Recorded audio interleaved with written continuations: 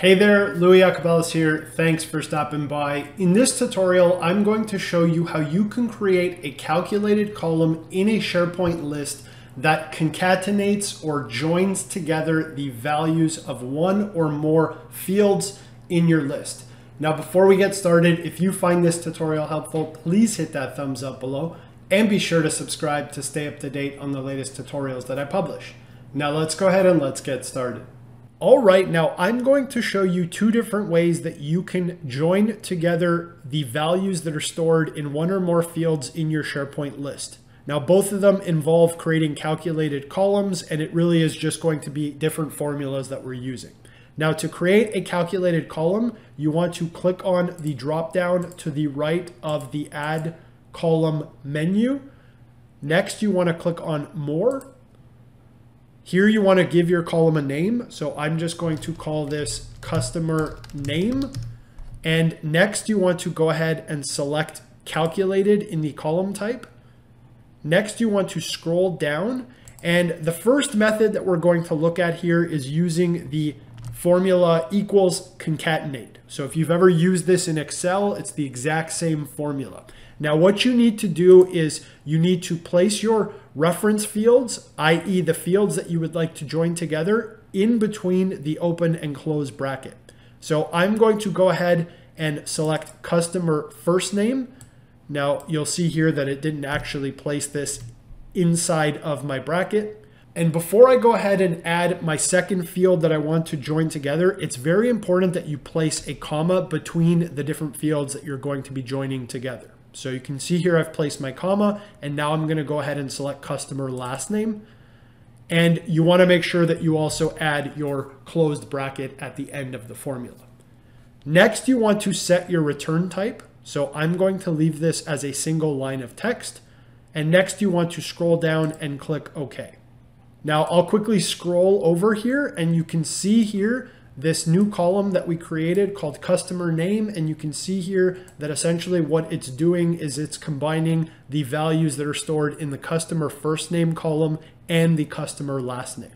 Now what I'm going to show you next is how you can actually add additional characters to a concatenated calculated column. So for example, if perhaps I wanted to place a dash or some other character between the first and last name, I can easily do that by just hard coding that into my formula. Now to edit an existing column, you want to go ahead and click on your settings icon, and you want to click on list settings. Next, you want to scroll down and click into the column. So I'll go ahead and click into customer name. And you can see here that I can come back into my formula definition and edit it. Now, what I'm going to do for demonstration purposes is, let's say I want to go ahead and add a hyphen between the customer first name and last name. All that I need to do is place whatever text or values I'd like to add into this formula between a set of quotation marks. So you can see I've added my open quotation marks, and I am going to go ahead and place a hyphen in the formula next, and then I'm going to place my ending quotation marks. And again, it's very important that you separate these values with commas. And I'll just make this bigger so we can actually review this.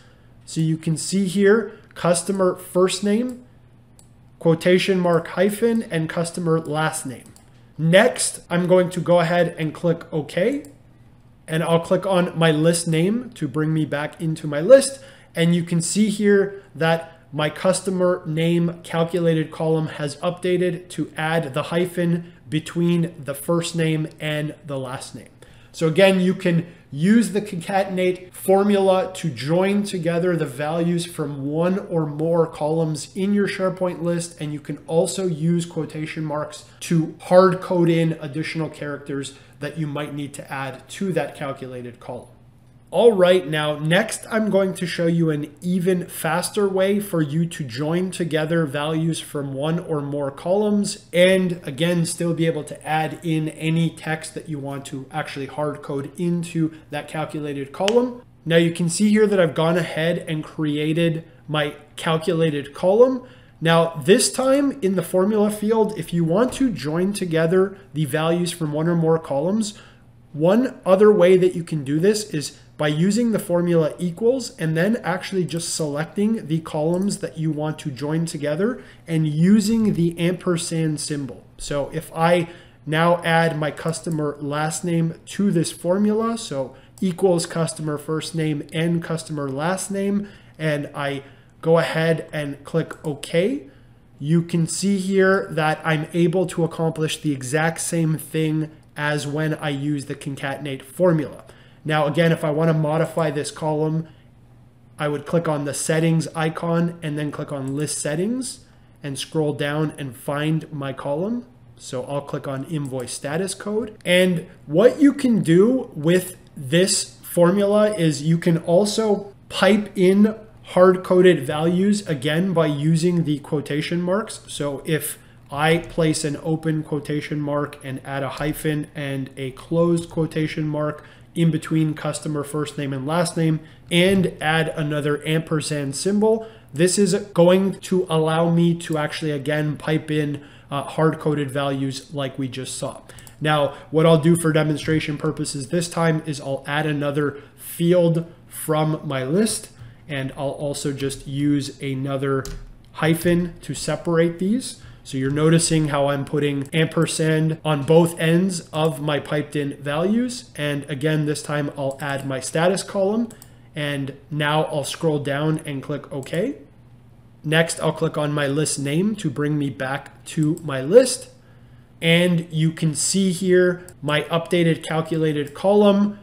I'm able again to do the same thing just using the ampersand symbol. So you can see here I'm joining together customer first name, hard coding in a hyphen, adding customer last name, hard coding a hyphen, and then also adding the actual invoice status to this calculated column value. So that's it. In this tutorial, I showed you how you can create a calculated column in a SharePoint list that joins together the values from one or more other fields or columns in your SharePoint list. I hope you found this tutorial helpful. If you did, please hit that thumbs up below and be sure to subscribe to stay up to date on the latest tutorials that I publish. I'm Louis Jacobellis. Thanks for stopping by. Talk soon.